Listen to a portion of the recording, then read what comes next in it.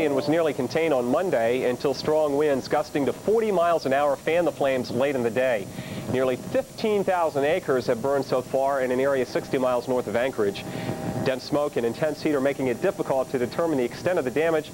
Fire investigators believe the blaze is human-caused, and there is some evidence it might have been caused by fireworks, but they will not be able to determine the exact cause until the fire is completely extinguished. However, no rain from the atmosphere, some rain.